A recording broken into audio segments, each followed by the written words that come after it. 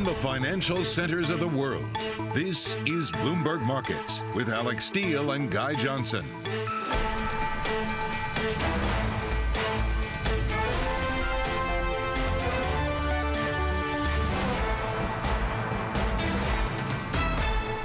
It's 30 minutes into the U.S. trading day on this Thursday, March 10th. Here are the top market stories we are following for you at this hour. A hawkish surprise. The ECB says it may end its asset purchase program in the third quarter, drops the pledge that it will happen shortly before raising rates, ups its inflation forecast, cuts its growth one. Bond yields jump and markets bet on a 25 basis point hike in September. Right on the nose, U.S. CPI comes in exactly in line with estimates. The good news, it could have been hotter. The bad news, it's still another 40-year high. And that was before Russia invaded Ukraine and commodity prices spiked. And Goldman exits Russia. The bank becomes the first major Wall Street player to announce it's pulling out of the country as its war with Ukraine rages on. Meanwhile, talks between the Ukrainian and Russian foreign ministers in Turkey make no tangible progress. From New York, I'm Kaylee Lyons with Guy Johnson. In Frankfurt today, Alix Steel is off. Welcome to Bloomberg Markets. Guy, it's a big day for geopolitics. It's a bigger day for economics, and especially the ECB front and center right where you're standing. Absolutely. There was clearly some disagreements in the building behind me. The ECB Governing Council looks quite split. The statement very hawkish, I thought, certainly. And Christine Lagarde tried to push back on this, accelerating the idea that we are going to see an earlier exit from extraordinary monetary policy. She talks about normalization, not tightening. But nevertheless, that's how the markets are priced it, Kaylee. You take a look at what is happening, for instance, in BTPs today. There is clearly now an accelerated expectation that the ECB is going to be tapering and tapering aggressively, then ending policy, and then fairly quickly after that, hiking rates. Yep, and spreads widening out in quite dramatic fashion today, Guy. And of course, Christine Lagarde reiterating there's still a great deal of uncertainty posed by the ongoing war in Ukraine. Just listen to what she had to say about that in the news conference. GDP growth has been revised downwards for the near term, owing to the war in Ukraine. Christine Lagarde speaking a few minutes ago in the building behind me here at the ECB Tower in Frankfurt.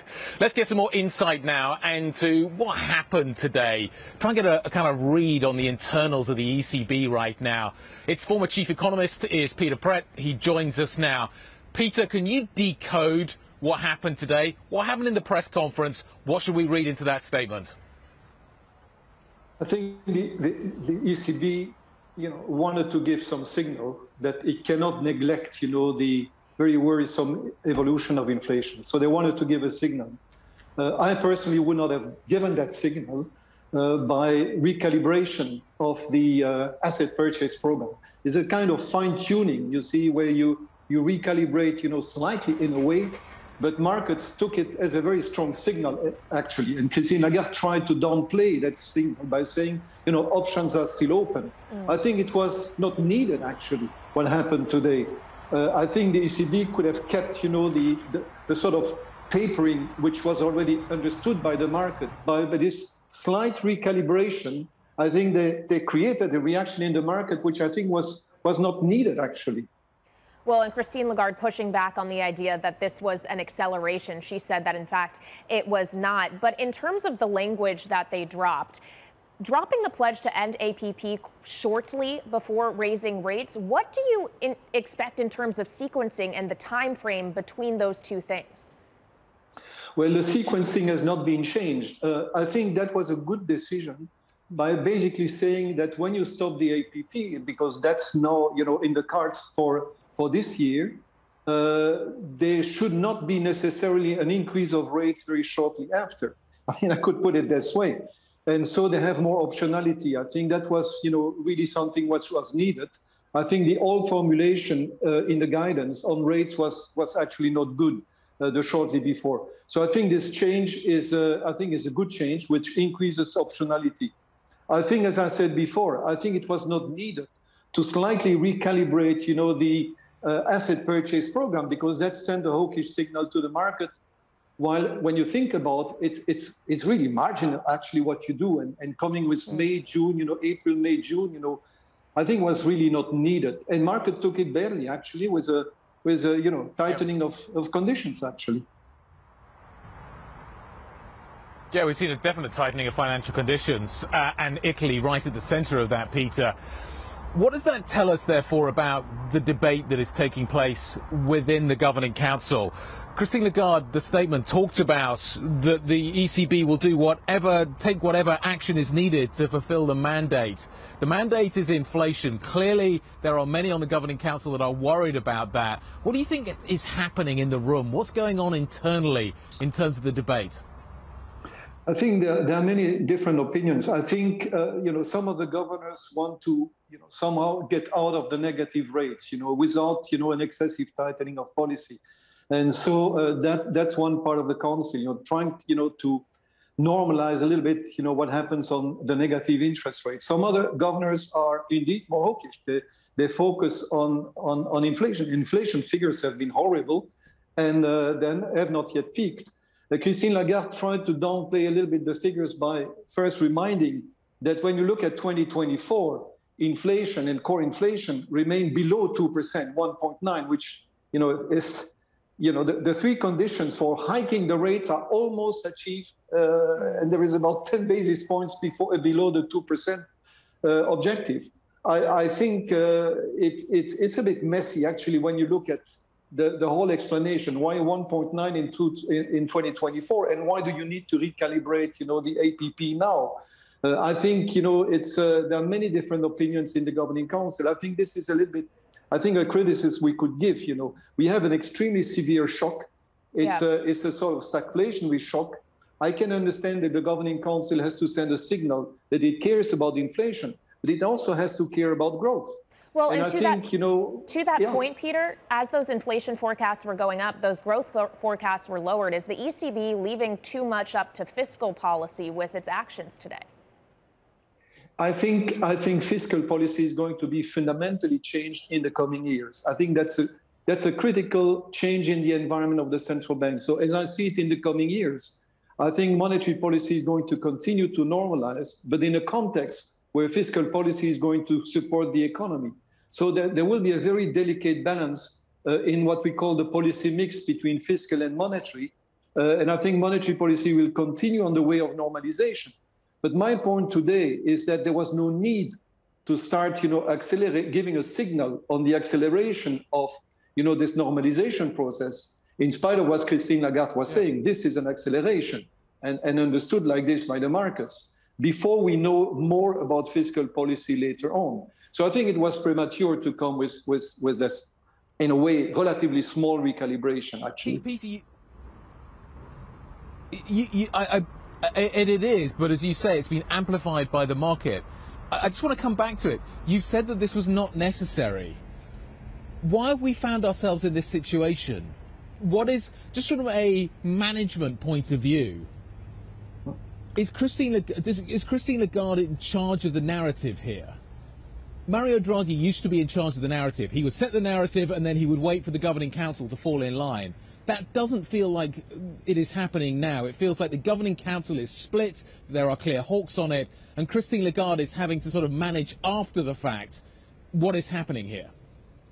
Well, it is clear that Christine Lagarde tries to give a fair account of the deliberations in the Governing Council, and there are different views in the Governing Council, and Christine Lagarde tries to communicate that. Now, of course, the downside of this is that when you have different opinions, the message is less clear. It's maybe a fair account of what the Governing Council people think, but the message is less clear. Now, one must admit that the situation is extremely difficult for the ECB. But again, I don't think it was necessary to do that. How high is the risk of a policy mistake now, Peter? I wouldn't say that there's a big risk, because the ECB is not going to tolerate, a significant tightening of financing conditions. So they may push back, as they did, unfortunately, in February, because we had already this experience of a tightening after the press conference in February, and then a number of governors, including also Christine Lagarde, pushed back, and then rates went down, the spreads went down.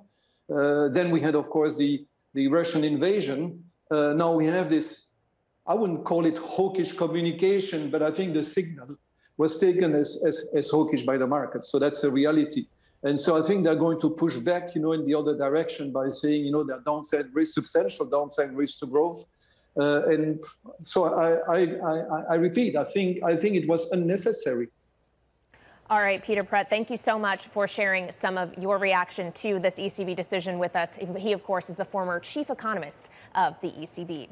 Now, coming up, we'll turn to the other big economic event of today, another CPI report out of the U.S., another 40-year high for inflation, and it's likely to rise even more. We'll talk with the founder and president of Inflation Insights, Omar Sharif, next. This is Bloomberg.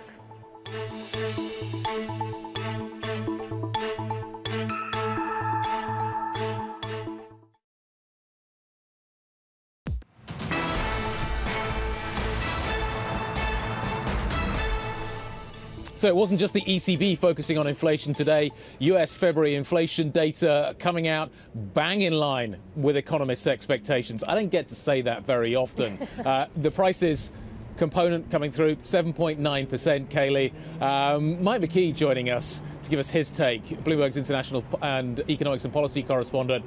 Mike, we don't often get economists getting it absolutely on the nose. This was in some ways a hot number, but I think the real takeaway from it was that it's going to get hotter.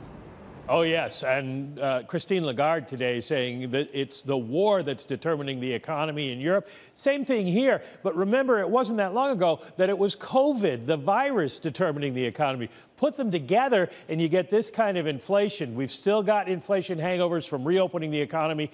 And this is February, pre-war. And I'm trying to, use a historical comparison to what we're doing right now. So I put in Leonid Brezhnev. Everybody talks about Ronald Reagan in 1980s. Brezhnev was the head of the USSR. The last time we saw any kind of inflation like this, and just look at this gap here, how high that inflation number is. We haven't experienced something like that in, as Kayleigh said, 40 years. People aren't used to it, and it is going to cause some social, political problems because it's not going to get any better. You take a look at what happened and what went up. Gasoline, 6.6%. You know that when you go to the pump and you see the prices. Here's the problem. This was February. So far in March, since the war began, gasoline prices at the pump are up 19% more. So that's going to be a real thing to watch in the next March CPI report. Food starting to go up as well. This doesn't seem like that much, 0.4 for owner's equivalent rent, basically housing, but it's been like the fourth or fifth month in a row that we have seen 0.4, and it cumulatively adds up. House prices contributing to the problems here. So how does the Fed look at this?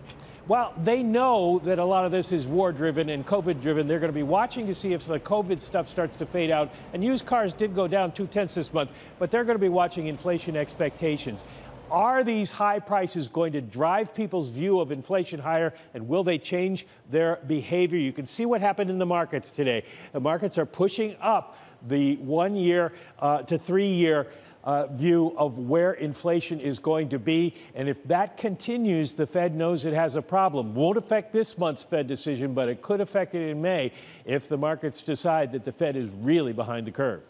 All right, Bloomberg's Michael McKee, great breakdown. Thank you so much. Let's get more on these inflation numbers now. We welcome Omar Sharif, Inflation Insights founder and president.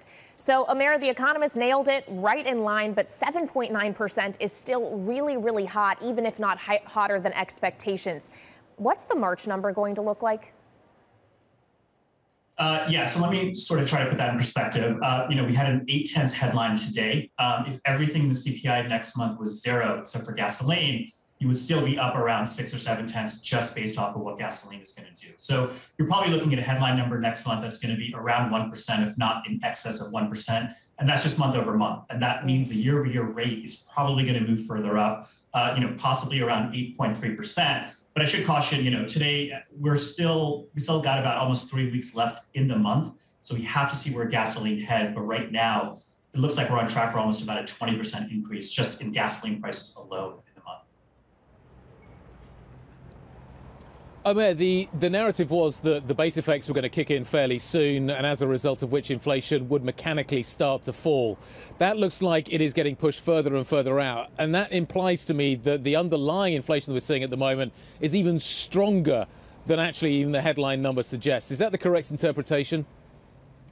So I would actually say when it comes to the base effects, they are starting in April. So really, it's going to be with the April, May, and June prints where we really get those base effects starting to flow in. Last year, we printed about 0.8 in that second quarter. So it's going to be very hard to match that. I mean, granted, we have printed about, today was a 0.5. We've been around a 0.5, 0.6 the last 4 or 5 months. But it's going to be tough to meet those 0.8 numbers in the spring. Of course, we kind of have to see what the fallout is from the invasion of Ukraine. But if we don't match those, then mechanically the base effects will really start to kick in Q2. And then you have the story of, what kind of relief, if any, do we get in the second half of the year? And that's really kind of, where we're more focused on is the second half. Omer, when looking at the different components, you already mentioned gasoline prices obviously could have a big influence in March. But when I look at others just from February, food up 1%, food at home up 1.4%. Obviously, there's the wheat situation when it comes to the bread basket, that is Ukraine and Russia. What specific components are you going to be looking out for, putting gasoline aside? Unfortunately, it's going back to the good story. Yes, we got some relief on autos today. I think we will get even more relief next month in the auto situation. But essentially, anything that you are transporting via trucking is going to potentially see price increases over the next few months. And that's because as much as we're talking about gasoline, diesel is the other big part of this story, because diesel prices are also at a record. 75% of the fleet in the U.S. that's commercial vehicles uses diesel. And so anything that is shipped via trucking, whether it's TVs, furniture, any of those sorts of goods items, you could potentially see fuel surcharges come in to play for delivery. And that means that, if someone's paying more to have it delivered, at the end of the day, that could get passed on to the consumer. So I think we have to go back to the good side of it. And even though it seems like we were potentially going to get some relief, the next few months are going to be very tricky in terms of how that diesel pass-through hits into transportation and what that means for what you're paying at stores for items like TVs and so on. Omer, let's wrap this conversation up and talk a little bit about second round effects. What are you seeing in terms of the second round effects off these high inflation numbers? I'm standing outside the ECB right now. The Eurozone is not yet experiencing the same sort of wage numbers that we're seeing in the United States. Clearly, wage inflation is a factor right now. Just in terms of how this inflation is changing the US economy, what are you observing? Yeah, so for right now, wages have been moving higher. That's been, honestly, has sort of really kind of predated the inflation surge that we've gotten over the last several months. We know wages were going up before. Prices have also been moving higher. But, what I'm really kind of thinking about going forward is what kind of an impact does this have on consumption? Obviously, wages have been moving up. And so people are essentially thinking, look, we should be able to absorb this because incomes are rising. And to some extent, that's true. But real wages have been struggling in part because of this move in energy for the most part.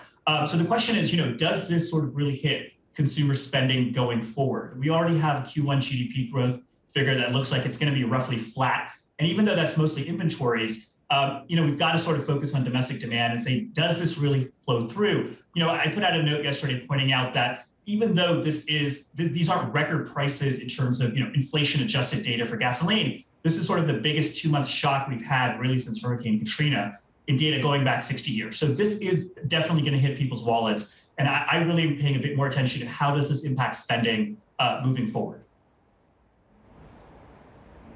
Omer, great stuff. Thank you very much indeed, as ever, for your fantastic analysis on what is happening with this inflation story that we're all paying so much attention to. Omer Sharif, Inflation Insights founder and president. Thank you very much indeed.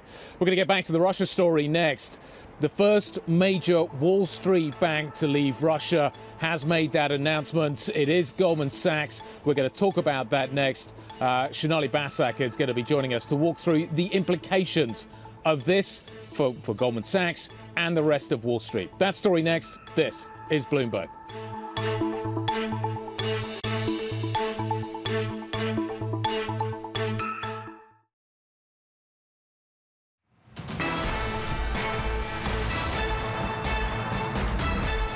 Another American business announces it's ending operations in Russia, and this one is a big Wall Street bank, Goldman Sachs. It's the first of the big Wall Street players to do so. Joining us now with more is Bloomberg's Wall Street reporter, Sonali Basak. Okay, so Sonali, they're pulling all their operations out of Russia. What scale and size of operations are we even talking about here? It's really interesting. For a bank like Goldman, it's very marginal. Goldman only has about 80 employees in Russia, some of which are Russian nationals and some of which we have previously reported are moving to Dubai. And their investment banking operation, underwriting of IPOs and debt, is only about 8th in the league tables for the country, which equates to around $20 million. And all of this is according to my own sources. You know, the interesting thing here is Goldman compared to, for example, Citigroup. Goldman, 80 employees, Citigroup, 3,000 employees. It becomes a lot more difficult to untangle yourselves then. And not just from the country itself, but from the many multinational businesses you do business with that have some exposure to Russian companies or Russian businesses themselves. So if it may be easier for Goldman to unwind this than others, are we likely to see other big Wall Street banks following Goldman's lead here or no? Well, I think one major gorilla in the room here is JP Morgan, which of Goldman, Citigroup, and JP Morgan, it has not yet disclosed the size of its positions there, the size of its credit exposure there, and its employee base there. For Citigroup, one thing that's interesting is though they have limited their exposure, they also are trying to sell a consumer business where one of the major buyers would have been a potentially a sanctioned entity such as VTB. So that's the complications in exiting the business itself. Plus, there's another thing that's going on in the background here, Kaylee, that I think is really important. A lot of these large Russian companies that have relied on these big investment banks to issue debt are now at crosshairs with investors who are really worried about their debt repayments. Yeah. So Damian Sassower and I this morning were looking through the CDS exposure, and it is enormous, the risk of default in a lot of these firms. And that risk is one that seems to be rising. Thank you so much to Bloomberg's Sonali Bassett. Great Bloomberg scoop there. A few headlines crossing the Bloomberg terminal that I do want to point out. One, we're hearing from the president about the inflation data we got earlier today. He says inflation number shows the cost of imposing sanctions. But remember, this data was before the war in Ukraine even broke out, and we saw the sanctions put on place as a result. He also says it costs on Putin and his cronies much higher than the U.S. Then when it comes to the bond market reaction to that inflation print, the 30-year yield is now at its highest since May 2021 at 2.39%. More on the market reaction next. This is Bloomberg.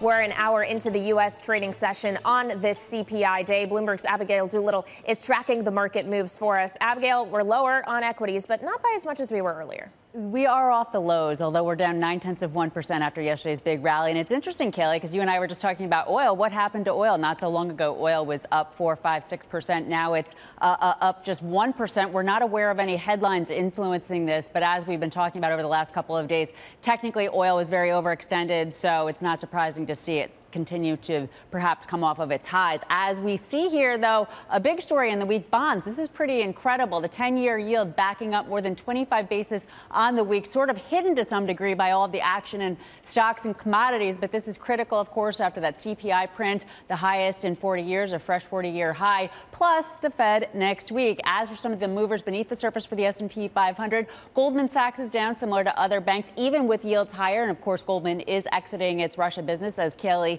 Guy, and Sonali were just talking about. Apple down 2.9%, a real weight. Amazon, on the other hand, higher on that 20-for-1 stock split. The optics better for retail investors and traders, perhaps the $10 billion buyback. And then ExxonMobil up 2.3% as oil tries to hang on to its gains. As for the S&P 500, one reason to think that yesterday's start of a relief rally could continue. We have a bullish divergence here for the S&P 500. This is not a long-term bounce, but a near-term bounce that could actually be pretty difficult to play. It would be probably present more of a sell the rip opportunity. On the bottom, we have the RSI. You can see it's in this coil coming up in a series of higher lows, suggesting momentum may go to the upside. This as the S&P 500 is going down. It points to the idea that you could see the bullish momentum bring the S&P 500 back toward that 200-day moving average, Guy, right around, I believe, 44.67, or even higher, 4,500, 4,600. But again, probably a near-term pop if it happens. Volatile markets. Abigail, thank you very much indeed. Let's talk more now about that volatility and figure out how exactly you should position for it. Sarah Hunt, Alpine Woods portfolio manager, joining us now. Sarah, central banks, the central bankers here at the ECB, where I am today, certainly struggling to plot a course through all this macroeconomic volatility. What are you doing at Alpine Woods? How are you plotting a course through it? Well, as I said earlier in the break, I think that we were positioned already for trouble with central banks because you knew that the Fed was going to have to raise rates. You could see the inflation coming even before the Russia-Ukraine conflict. Unfortunately, besides from the horrible humanitarian toll, you've added to the problems that the central banks are facing because they are also looking at now higher energy prices, higher food prices, and a potentially protracted problem that seems very difficult to fix. You can see the markets reacting to any hope that diplomacy will find some sort of solution where clearly it did not. So I think that this is really just something that makes a very difficult situation worse. And I think that you're looking at higher commodity prices, higher food prices, higher input costs. That's difficult for central banks and for equity markets. So when we think about the equity market, as you say, it's reacting to each and every headline. Yesterday, the best day since 2020, which was only 2 days after we had the worst day since 2020. Would you be a buyer of any dips here, or is it too early to find a re-entry point given the uncertainty out here? Well, you've seen a lot of sector rotation. So some of the sectors get to the point where you think, okay, you're starting to see some valuations that look reasonable. The industrial sector, which ran early, has come off quite a bit. And so I think that there's some opportunity there in the industrial sector. Some of the very high-flying stocks with very high valuations have also come off a little bit. I think it might be too early for some of them. We're certainly looking at some of that. But if you think of things like cybersecurity, that's only going to the need for that is only going to get worse as we move along. And I think that some of those areas, you might see some opportunity. I think it's difficult, though, as you see the markets whipsaw back and forth, to be careful about entry points. And I think that that is the toughest thing to deal with right now, because after a long period of no volatility, we've got so much volatility. And just as you were mentioning earlier in the bond markets, that bond market volatility is very high too. So it's a very different environment than we've been in for the last several years.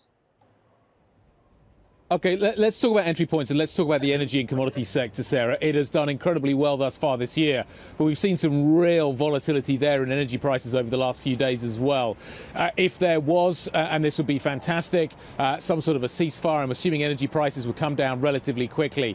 Is it too late to put fresh money to work in commodities?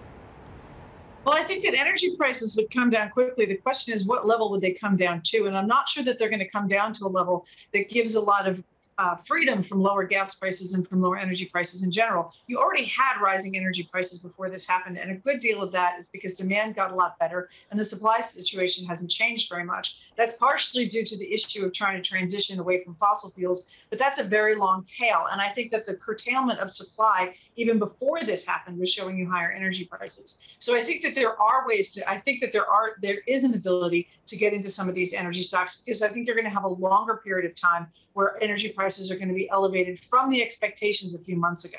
Not to the extent that they are right now if you get some sort of solution, but I think you're still going to have a higher, longer term energy price for the next 12 to 18 months than people were expecting even 6 months ago. Obviously, Sarah, energy, a classic cyclical, also value play, though it has gotten more expensive. In terms of what else is expensive, obviously there was a narrative that you wanted to shift out of growth this year. Is growth an area you might want to be getting back into, given valuations have come down, and do they present some kind of defensive opportunity? Well, it's interesting because last year there was a lot of discussion about tech stocks and whether or not they were defensive or they were growth stocks. And I think there's a combination there. I think that there are plenty of technology stocks that have a growth aspect that are also fairly defensive and have reasonable valuations. And I think that's what people are going to be looking for going forward. I think we're questioning whether the earnings on the PE ratio, we even know what they're going to look like this year because the input prices are moving so quickly. But I think that there are a lot of those technology stalwarts that sort of got sold off in this that still look like they're not unreasonably priced. I mean, even some of the big ones, forget Amazon with its current stock split, but even Google didn't, it popped up on earnings, but then it came back. I think that there are places in those larger tech names that you can find some value here and that you can enter into. But I think it is going to be a very unusual year because we just don't know so much of the input side. All right, Sarah Hunt of Alpine Woods, we have to leave it there, but thank you so much for joining us. Now, coming up, we'll get back to one of the forces driving input costs higher, the war in Ukraine, putting the shipping industry's recovery in jeopardy. We'll talk with the CEO of Hapag-Lloyd, Rolf Haben Jansen, next. This is Bloomberg.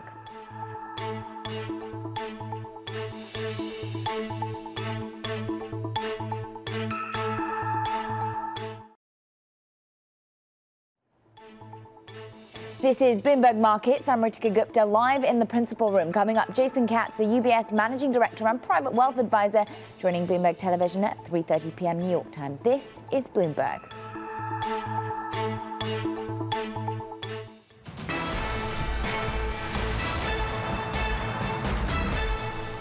Keeping you up to date with news from around the world, here's the first word. I'm Ritika Gupta. The House has sent a signal that both parties want stronger punishment of Russia for the invasion of Ukraine by an overwhelming majority.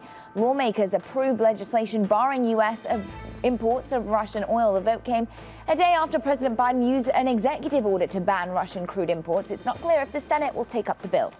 The UK has added 7 more prominent Russians to its sanctions list, including the owner of Chelsea Football Club, Roman Abramovich. They face a full asset freeze and a travel ban, plus they are prohibited from doing business with UK citizens or businesses. The move effectively derails Abramovich's plan to sell Chelsea. And the war in Ukraine has the shipping industry braced for new shocks to its labor force. Ukrainian and Russian sailors make up nearly 15% of the industry's 1.9 million seafarers. They also make a high proportion of its officers and ranked crew. Now, many of them can't get to their ships, and those on board can't get home. Global news 24 hours a day on air and on Bloomberg Quick Take, powered by more than 2,700 journalists and analysts in more than 120 countries. I'm Ritika Gupta. This is Bloomberg. Kaylee. Ritika, thank you. Well, the latest attempt at diplomacy in the war in Ukraine appears to have gone nowhere. The foreign ministers of the two countries met in Turkey in their first discussion since the war began, and Ukraine's foreign minister said Russia indicated it would continue attacks until its demands are met. Meanwhile, President Biden discussed the war in a call today with Turkey's President Erdogan. Joining us now for more on all of it is Bloomberg's Anne-Marie Hordern, who is in Washington at the White House for us. Anne-Marie, the Biden administration clearly has already ratcheted up its moves here. We have seen the action on energy. Now we understand it may be sanctioning a nuclear power player when it comes that operates within Russia and actually has a lot of business related to Europe as well. What does it do next with no sign that diplomacy is going to make progress anytime soon?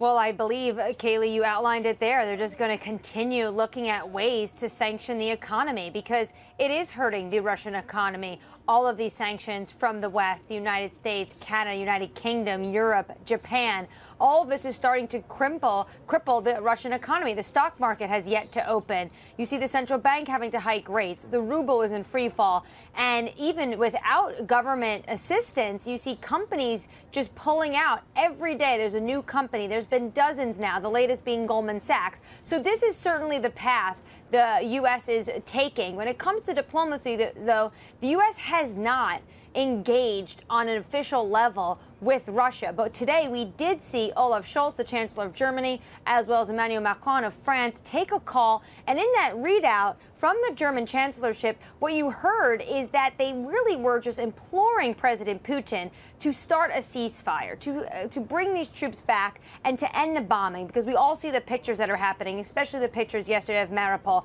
But one note in that statement as well from the Chancellorship was that they want to remain in touch on the next few days. Anne-Marie, what we are seeing is the West supplying weapons into Ukraine. But Ukraine wants fighter jets, and that's an area in which we have yet to see concrete progress in terms of aircraft in the skies operating in Ukraine. Now, those will be flown by Ukrainian pilots. They're likely to be aircraft that are going to come from Poland and potentially other nations as well. Are we going to see a significant escalation after we saw that bill being passed yesterday in Washington in terms of funding this for weapons to flow even faster and bigger and more sophisticated weapon systems to be made available? So on the funding front, Guy, the Biden administration asked Congress for $10 billion. And what came through was $3.6 billion what the House voted on. And as you say, this is weapons, this is economic aid, this is humanitarian aid, because there's a huge humanitarian crisis. The UN saying some 2 million people already have fled Ukraine. So a fresh refugee crisis in Europe. When it comes to those Polish jets, though, it is a little bit precarious on how they would deliver these jets, because in the simplest terms, no country wants to be the last ones to touch those jets, to be the ones that give them to Ukraine, because Russia would certainly take that as a latest provocation and potentially even meaning that NATO member has joined in this conflict. Anne-Marie, thank you very much indeed. Bloomberg's Washington correspondent, Anne-Marie Hordern. I want to pivot back to a story that we heard from Ritika a few moments ago when she gave us the first word news. The last story talked about the fact that the shipping industry is going to be significantly affected by what is happening here, not only in terms of the routes that the shipping industry uses, what's happening in the Black Sea, but also the people that crew those vessels. Many of them come from Ukraine and Russia. Joining us now is the CEO of Hapag-Lloyd, Rolf Haben Jansen. Sir, thank you very much indeed for your time today. How are your operations being affected by this conflict? What are you now seeing? I think what we see is that operations into Ukraine and Russia, of course, suspended. As soon as the war broke out, we basically suspended all bookings into both countries. And as a consequence of that, we today have no ships that visit either one of them. And that means that the boxes that we have on board, we have to offload somewhere else. So is the Black Sea no longer safe for shipping, Rolf? That's probably too strong, to say that. We, at the time when the hostilities broke out, we had one ship in Odessa, and we've also been able to get that ship out, and that's meantime again, I believe, out of the Black Sea. In terms of what is happening with crewing of vessels, as we've been reporting, many of them do come from Ukraine and Russia. In terms of Hapag-Lloyd's fleet, where do you get the largest bulk of your crew from? And the Ukrainians and Russians that are within the fleet, what is happening to them? Yeah, I think in our case, we're probably in a somewhat special position there, because when we look at our own fleet, which is well over 100 ships, the number of crew that we have from Russia and Ukraine is actually very, very small.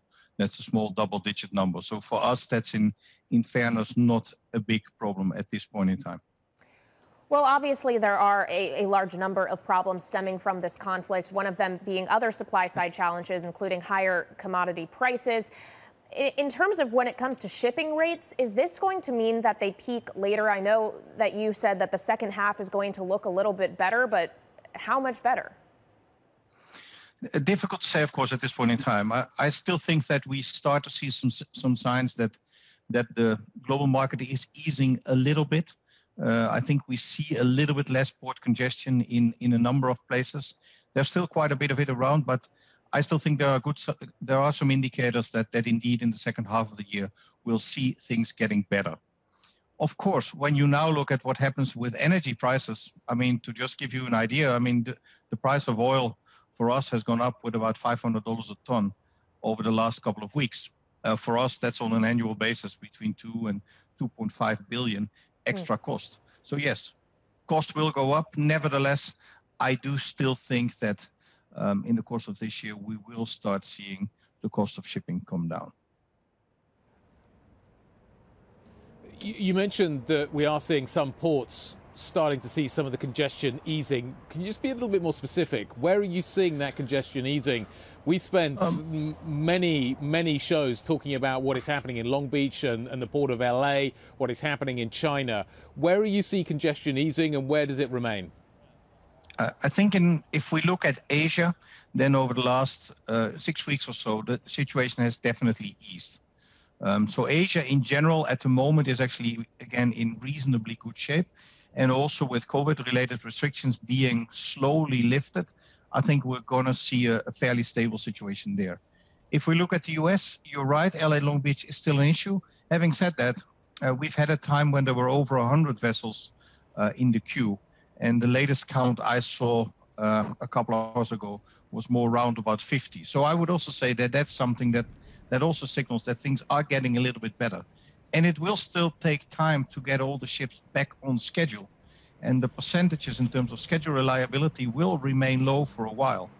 But what we also see when we look at our data is that, rather than being, say, 7 days late or 8 days late, we're starting to see more cases where we're seeing that come down to 5 days or 6 days. And whilst there are only small steps, I do believe that there are some early signs that we start to see things getting back to normal. It will still take time, but I'm a little bit more optimistic today than I probably was, 3 or 6 months ago. Well, speaking of things taking time, how quickly are you able to increase your capacity at Hapag-Lloyd? Not very quickly. I mean, we have a fairly big order book, and those ships are starting to come in after summer, and after that, it's roughly going to be one a month for about 2 years. But of course, it takes time for these ships to be built. And right now, there is basically no ship around the globe that's not occupied. I mean, if you look at the graphs on what is idle fleet, it's been pretty much zero for the last year and a half. Rolf, you talked about fuel prices going up significantly. Bunker fuel prices have certainly increased dramatically. You talk about the fact that delivery times and arrival times are starting to come in a little bit.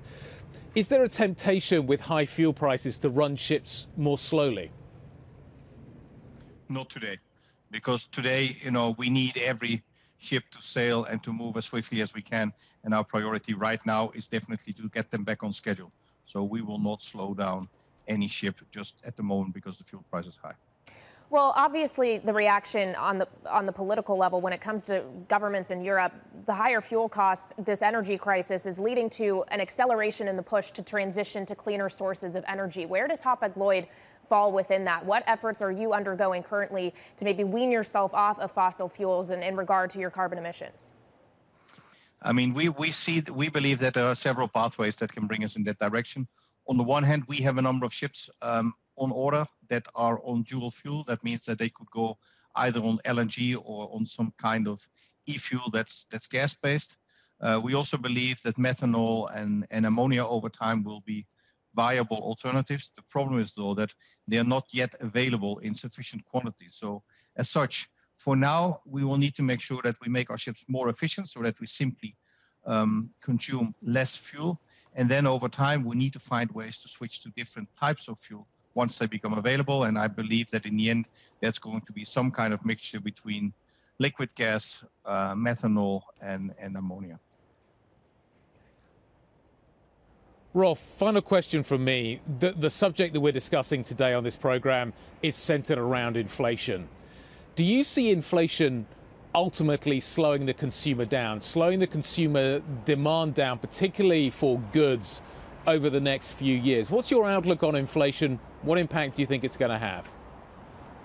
It's a very tough question. If you look at history, then inflation tends to have an impact, especially if it's extreme. And I guess right now you'll see people probably being a little bit cautious because we see, especially when it's around energy costs and those type of categories, costs go up very rapidly.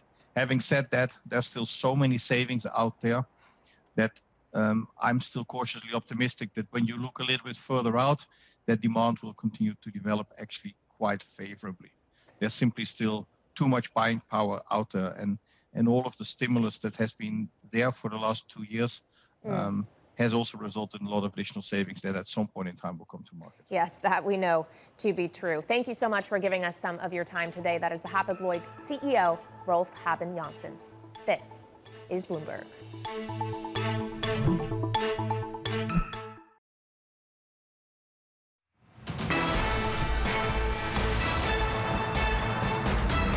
It's been a big day. While war rages in Europe, we've had two major macroeconomic events. On the one hand, you had U.S. CPI coming in bang in line with estimates, but still at a 40-year high of 7.9%. As for how that's translating into U.S. equity markets, we are right around session lows. It is tech underperforming, the NASDAQ 100 down 2 percentage points, the S&P by 1.25. You're seeing bond yields moving higher off the back of that data, up 4 basis points on the 30-year to 2.37%, which is the highest going back to May of 2021. On the other hand, in Europe, you have a surprisingly hawkish ECB. Christine Lagarde says it's not an acceleration of its stimulus exit, yet that is how the market is taking it. You have stocks lower in Europe by about 1.5% on the stock 600. The euro was stronger initially, now back to weakness. We're at 110 to the dollar, and you're seeing the biggest movement in the periphery. The 10-year BTP yield up 24 basis points to 191. We'll have more on the European close next. This is Bloomberg.